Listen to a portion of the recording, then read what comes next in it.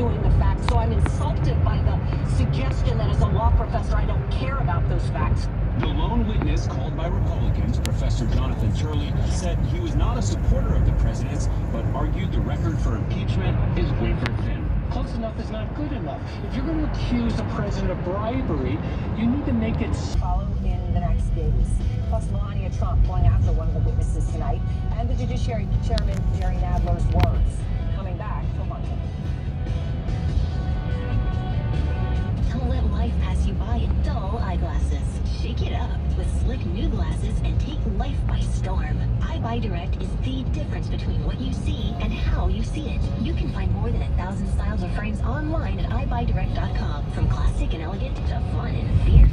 Frames for every face, for every mood. And if you want to change it up, you have 2 weeks to return them for a free exchange or full refund. Go to iBuyDirect.com and find the frames for as little as $6. That's EYEBUY direct.com. It's cancer. It came back. It's spread.